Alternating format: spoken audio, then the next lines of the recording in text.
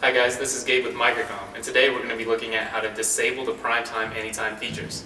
The first thing you're going to want to do is hit the yellow button here. This is going to be the shortcut to the settings. From here you're going to be able to access parental controls, closed captioning, and today we're going to be looking at DVR defaults. From here you can choose the PrimeTime Anytime.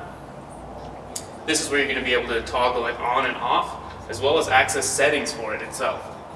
From here you can decide to change the days of the week, so let's say that you only want to record Monday shows. You can do that, as well as which channels you'd like to have recorded automatically for you.